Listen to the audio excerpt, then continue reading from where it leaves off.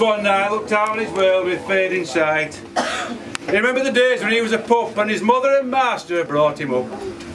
The picture had been a worker and true, and soon she taught him all she knew of foxes, badgers, otter and rat.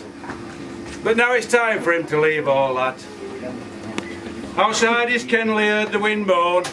He pushed aside an oak chewed bone, and as he lay there, tight and warm, he knew he was safe from that winter's storm. Now his rugged ears and muzzle scarred showed he'd worked and worked so hard to please his master and be the best, reliable above all the rest. Now slowly he closed his flickering eyes, and then realised very much to his surprise, youth returned to his weary frame. He hears his master call his name.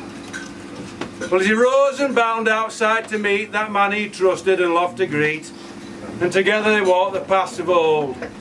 It were autumn, winter, rain and cold. Together they worked as long ago, and again he faced the ancient foe.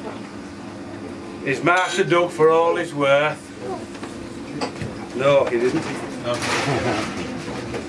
He bade and stayed deep down in the earth, and his master dug for all his worth. And when those men with spades broke through, and he knew he'd done all he had to do, they lifted him out, they were all covered in clay. That was the end of another eventful day. Now with the morning strikes the dawn, and his master found that life had gone. From this dear old friend he'll leave a space no other working terrier could possibly grace. Thank you.